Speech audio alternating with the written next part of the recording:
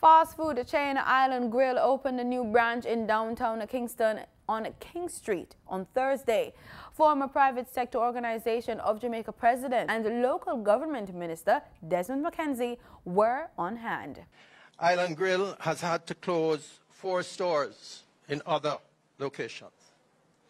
We have had to send home some of our team because of this terrible challenge, and that has caused us pain.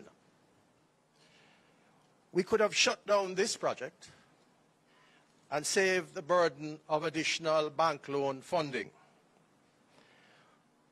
But, and this is directed especially at Minister McKenzie, we want to send a signal that Island Grill is committed to Kingston.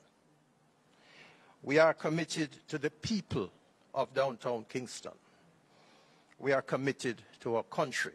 The private sector worked very closely with the government in coming up with a lot of the protocols that have been used for the reopening. And I want to again say on behalf of the government, in my own small way, thanks to the private sector for the tremendous support during this period. I am giving the commitment that the people in downtown will preserve this investment. They want this investment. Prime Minister Andrew Holness welcomed the initiative. He commended the fast food franchise for expanding, especially now when the economy has contracted owing to the effects of COVID-19.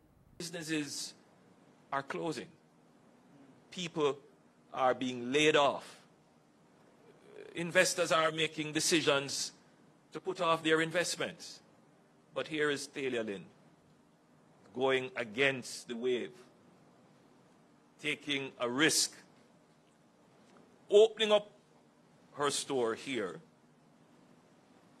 even though she has had to close others, and employing people.